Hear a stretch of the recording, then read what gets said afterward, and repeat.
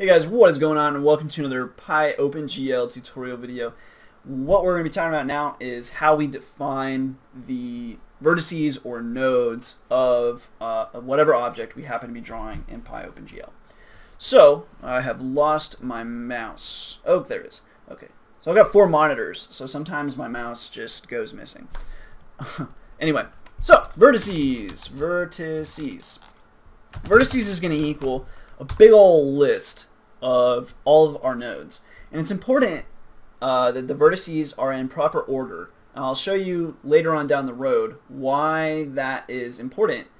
But if you go back, when we go back, you'll see that these have to be in perfect order, because what PyOpenGL is going to do is it's going to draw like each one, and it's going to connect dots. And it's kind of like drawing the polygons in Pygame, where we drew the polygon, and we might think, oh, we drew a pentagon.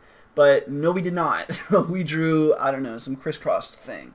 So keep that in mind. So for now, we'll just leave this like this. But think of it like, you've got your X, your Y, and your Z. So you have to visualize it in your head and be like, okay, well, how might we do it? So here's our cube from before. Let's go ahead and delete this. It's going to drive me nuts. Oh my gosh, I can't even delete it. Where's my eraser? And then we got a line here. So consider that you have you've got an axis that looks like this, and then your z-axis. And so you have to kind of think to yourself, and we're going to be talking about in units. So you have to think to yourself like, okay, well, this would be basically at the front, so we would call this a 1, let's say. So this would be 1, and then in relation to the rest, it would be kind of like a 1, -1, -1, and so on. It just depends. It's basically, you just think of it in your head as just in relation to the other one. So just draw one node and then do the math for the rest of the nodes. So we'll not save this. And so our first node, so this will be a tuple of tuples. So we'll put the first one here, and in fact, actually, let's put it right here.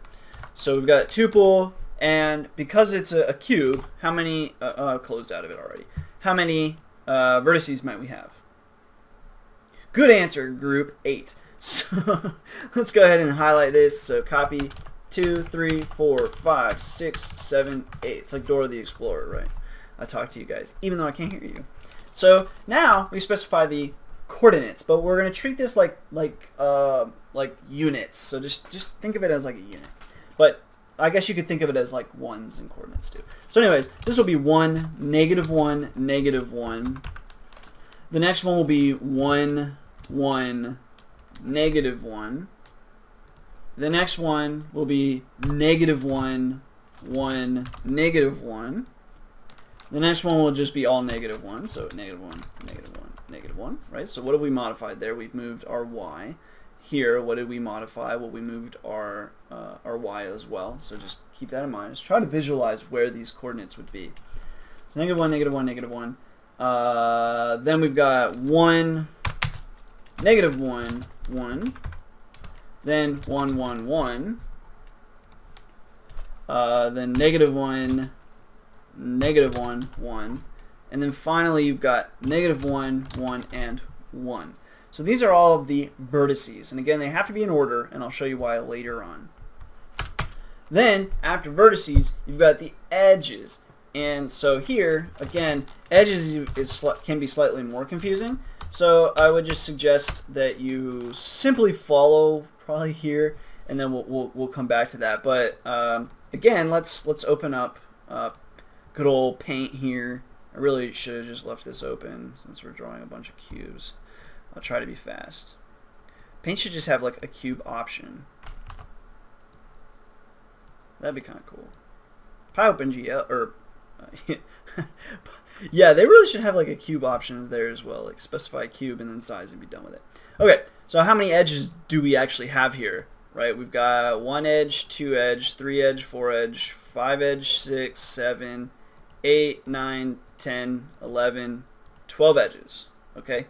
So we're going to need 12 edges to this square, or this cube rather, otherwise we're going to be in trouble. So let's create the edges. So 0, 1, This is going to be kind of a long list, but that's okay. Comma. So that was 1. This is 2, 3, 4, 5, 6, 7, 8, 9, 10, 11, and 12.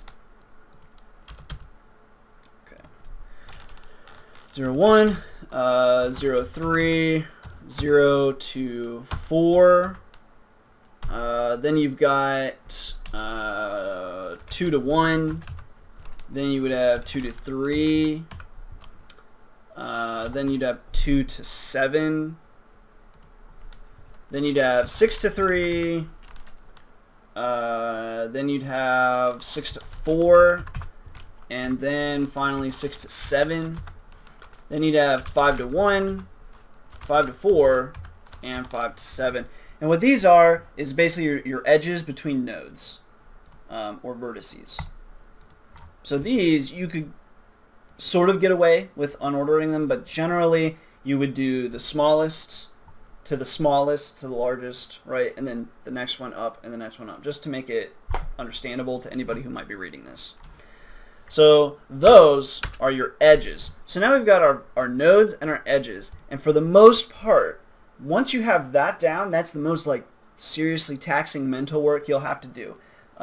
As far as visualizing how your cube should be oriented and then drawing the lines to all of the points or all the nodes. Once you've done that, then you just need to know how to code the OpenGL code, and you'll have yourself a lovely cube or whatever the heck you happen to want to draw. So anyways, stay tuned in the next video. We'll actually start writing the code that is required to make this come out. So stay tuned for that, and thanks for watching.